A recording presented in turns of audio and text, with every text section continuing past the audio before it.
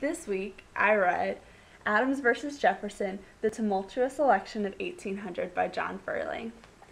First, I would like to talk a little bit about John Ferling. He is a leading authority on late 18th and early 19th century American history.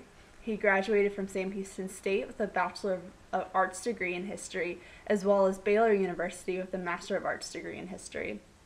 He is also the author of many books, including this one, and others such as Independence, The Ascent of George Washington, Almost a Miracle, and Setting the World Ablaze.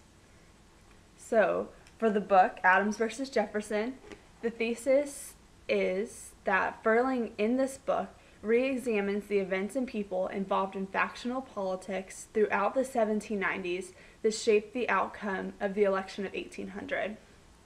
He begins this by examining Jefferson and Adams in the engulfing situations such as the Alien and Sedition Acts among the context of competing political factions through the 1790s.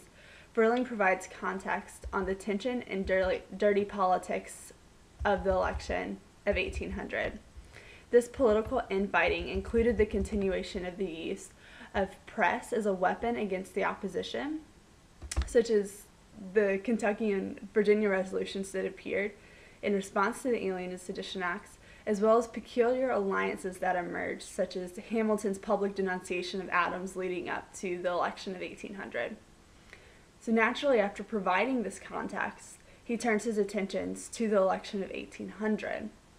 First, Ferling attributes the Republican manipulation of the Electoral College, such as introducing the concept that the winner of the popular vote in a state should receive all of that state's electoral votes, as a vital role in the Republican takeover of the executive branch.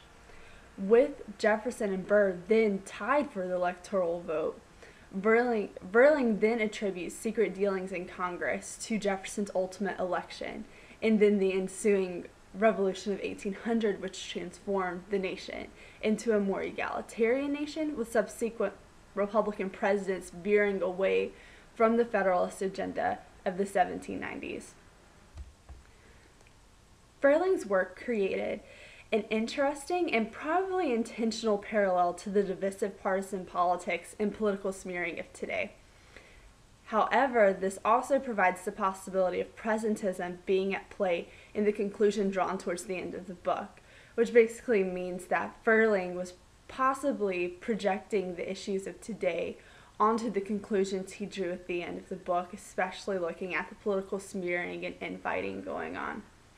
However, I still believe that overall, this is an excellent book which highlights the political tensions and dirty politics of the 1790s, resulting in this tumultuous election of 1800 with Adams versus Jefferson, basically the Republicans taking over after all these years of fighting the Federalists who were in power.